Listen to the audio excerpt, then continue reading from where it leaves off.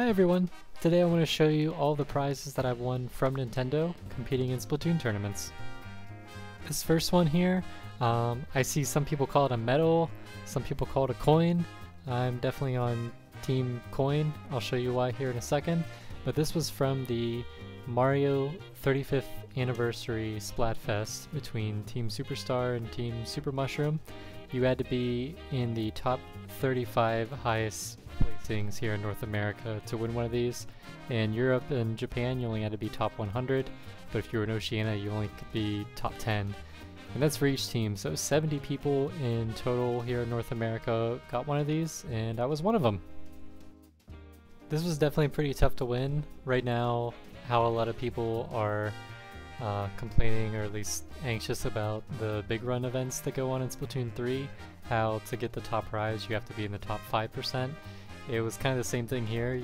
I kind of just had to get top 35. I didn't know what score was going to be good enough to do it, so I kind of just grinded the entire weekend to try to get that score as high as I possibly could, and just barely made it, as you can see there at the end. So it came with this little card to congratulate you. There's nothing on the back of it. I'm a little jealous because in Europe they got a nice foam padded box that the coin came in.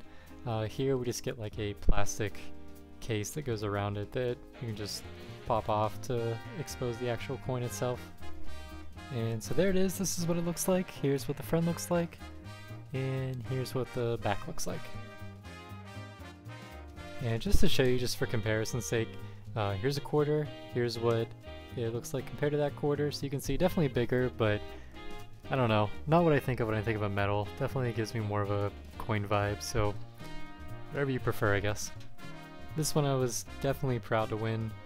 If my house was on fire, I'd probably try to save this most of all. It's just a cool little thing. Alright, so the coin was kind of a one-off individual accomplishment. The rest of these are prizes we won from tournaments where we competed against other teams in Turf War, usually at least to start out with, to come out on top. This one was from part of a series of 4 tournaments that Nintendo put on towards the end of Splatoon 2. I competed in them with Roundy, Allie, and Bronze, 3 of my friends. It was a little strange the way the prizing for these tournaments worked. Was you could only win one prize from the series of 4 tournaments, and you could only win your best prize. So if a team came in first place in one tournament and then first place in tournament number 2, their placing only counted for the first tournament, and so in tournament number 2, whoever got second place could get bumped up to win the top prize. So the way things worked with my team was we won the 4th place prize after some tiebreakers because we ended up getting tied for 5th in 2 of the tournaments. So the prize for this was just supposed to be the carrying case and 5,000 Nintendo Gold points, which equals $50 in eShop credit.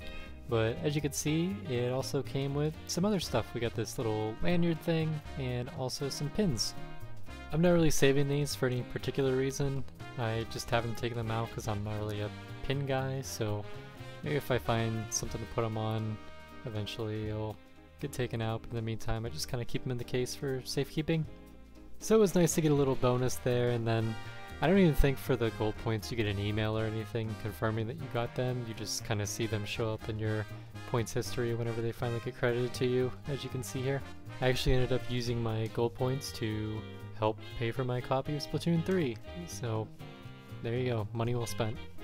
Alright, and last but not least, here is the prize from the Splatoon 3 tournament that I participated in. My team got 4th place. This one I did with Fusion, Toast, and Lux.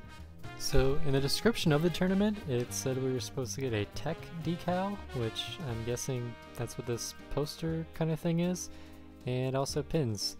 But we got an email that they were apologizing that the prizes were taking so long and they would give us some bonus stuff or different prizes or something.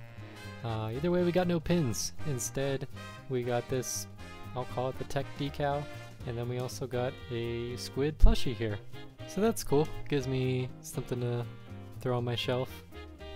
And then we also got a drawstring bag. So there you go. I got my case, I got my drawstring bag, so I can pack up and be a menace here at these lands. So that really wraps it up.